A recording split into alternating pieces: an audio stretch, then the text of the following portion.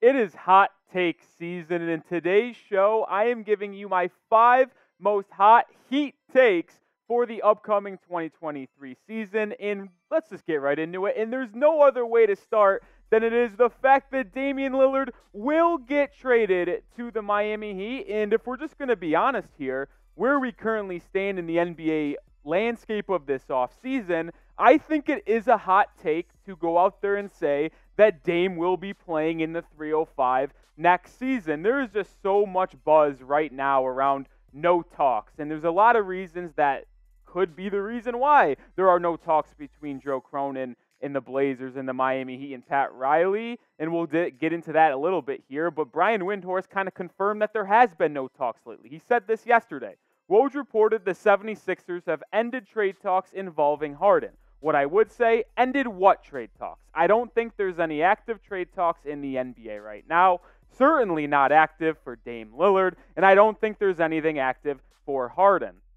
And I was talking with the homie Marshall Green, and he kind of pointed out the fact that in the month of August, there really isn't any trade talks between teams in the association. Why? It's kind of the offseason, in the offseason for NBA front offices. Obviously, the front office job in the NBA is almost a 12-month year schedule where you really get no breaks. But in this month of August, teams usually do go on vacation a little bit. So the reason why there isn't any trade talks, well, it might be because the teams are enjoying a little bit of off time before September. Training camp ramps up, and obviously the season gets going in October. So I do think this could potentially be the reason why there are no trade talks between the Trailblazers and the Miami Heat. But I will say this on the Damian Lillard front. This deal has to happen for both sides. And you might say, well, the Blazers don't have to trade Damian Lillard. I disagree. When you have someone of Dame's stature publicly request a trade like that, if you bring him back into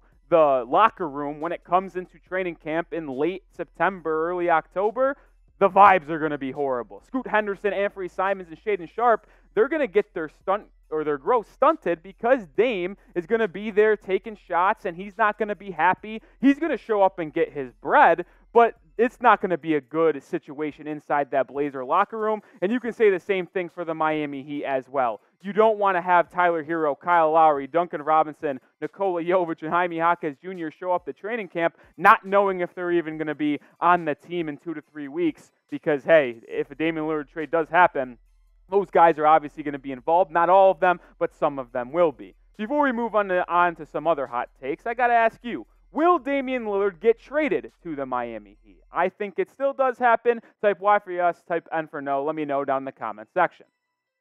My second hot take is the fact that Bam Adebayo will win this year's Defensive Player of the Year. I think there are a lot of things to look at and why he should become Defensive Player of the Year. And if you just look at what the Heat defensive rating has been over the past 4 seasons, it's been among the top of the league each year. Jimmy and Bam, they've teamed up in 2019-20, and they have had a great defensive rating each of the last 4 seasons. And if you do look at those last 4 seasons, Bam Adebayo has been on an all-NBA defensive team each of the last 4 seasons. The kid is an absolute stud. He is so versatile when it comes to playing defense. He can really guard 1 through 5. Just if you don't believe me, go back to the bubble year in 2020-21. He locked up Kyrie Irving in a game, and then he could also defend guys like Giannis at the highest level. And if you look at Bam's defensive rating specifically, he has been a top 15 defender in the NBA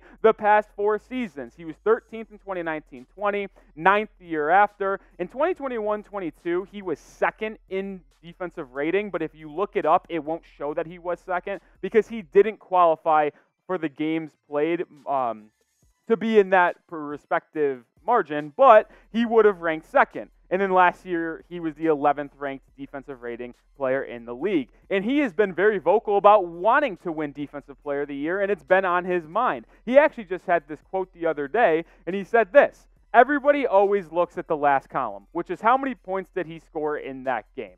And people forget that the other side of the court exists because of the entertainment business." So, for me, that's just that will, that passion, that mentality. I want to get Defensive Player of the Year just so I can have the award. And I'll say this, it's a crime that he already doesn't have that award on his mantle right now, because he is a terrific defender, anchoring one of the best defenses in the league over the last 4 seasons. You saw his own personal defensive rating numbers. Finished second in defensive rating 2 years ago. The Heat were the number 1 seed in the Eastern Conference. Marcus Smart won that DPOY. It's an absolute travesty and a joke that Marcus Smart won the Defensive Player of the Year in that year over Bam Adebayo. It honestly still disgusts me to this day, and I'm still salty about it if you can't tell. Make sure you subscribe to the Heat Report, because if you do love the Miami Heat, this is the channel for you. We're breaking down news, we're breaking down rumors, we're talking Damian Lillard, and even my own takes on the upcoming season like this video. So don't miss out. Hit that sub button right now.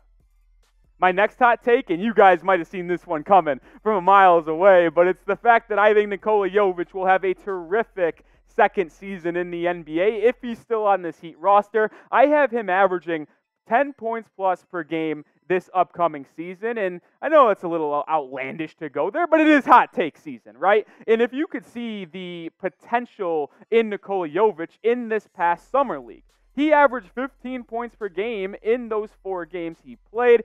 His summer league did end a little quickly because he did go overseas to start training with the Serbian national team, but he averaged 15 points per game, shot 40% from the field, 33% from 3, and what I like about Jovic is that he is the perfect fit next to Bam Adebayo. He's a big man that can space the floor. He has a very pretty jump shot. He can hit the catch and shoot. He can also grab rebounds and take it in transition. He has very long strides, and you guys heard me say this in the past, but I think he is very similar to Giannis Antetokounmpo when it comes to looking in transition, right? Like, he gets the board, and his long strides, he goes. And he's not the quickest guy, but he does get to the rim effectively, draw fouls, and if he draws a crowd, he is very good at kicking the ball out. He can be an absolute X factor for this Miami Heat team, whether he starts at that power forward position or he comes off the bench. But I think Jovic could average 10 points per game this upcoming season. We're talking hot takes in this video, but you know what is actually hot? The way this Heat sweatshirt looks. And it is $44 off right now if you go to our link at chatsports.com/Heat sweatshirt. It's on a limited time. The link will be in the comments and description of today's video. Mine's on the way. I already purchased one myself. So if you want to look fresh this upcoming fall and winter while representing your Miami Heat, go to our link one more time at chatsports.com/Heat sweatshirt. Another hot take here, the Heat signed TJ Warren to fill out this bench and potential scoring guy off the bench, because that's what the Heat need right now.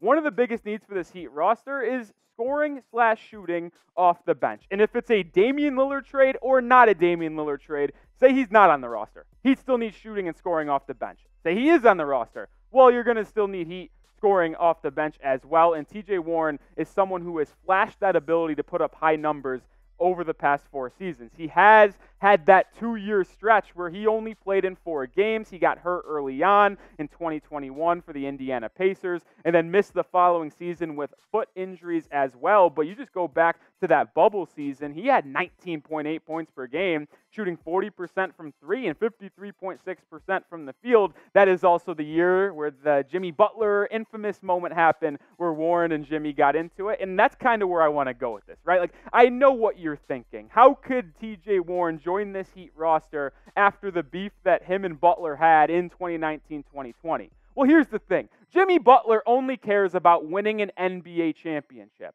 So if he believes and the Heat front office believe that TJ Warren is going to help the Heat win a title, Jimmy Butler is going to be on board with it. They could put their differences aside, and I think Warren would be a good piece on this Heat bench to replenish Max Strus leaving, Gabe Vincent leaving, and if you do trade Duncan Robinson in a deal for Damian Lillard, Warren could be that shooter off the bench. So I'll ask you this. Should the Heat sign TJ Warren? Type S for sign, type P for pass. I'm typing my S's, but I want to hear what you guys have to say in the comment section. Last Heat hot take of the day, and it's Josh Richardson returns to the 305 and shoots 40+% from 3. We've seen him do it in the past. He's not the best shooter, but he did have that year 2 years ago where he split time with the Celtics and Spurs. He shot 41.5% from 3. Last year, that took a little dip down back to his more standard range of 36.5%, but he played in Miami to start his career. The last 4 years, he's been damn near 6 teams, so he's been on a lot of teams in the last 4 seasons, but I think he will get comfortable back in Miami because he knows the system. He played here before. He's with his best friend, Bam Adebayo, again. And let's just say Josh Richardson is the starting 2 guard next to Damian Lillard or the 6th man. With Dame, Jimmy, and Bam, you're going to have to give a lot of attention on the defensive side to those 3 guys.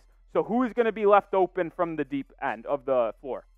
Josh Richardson. So he's going to have a lot of chances to get wide open catch and shoot threes. He's very capable of hitting threes. I think his three-point shooting gets a massive boost this upcoming year because there's just simply not going to be a lot of attention on him when the Heat have the ball on offense.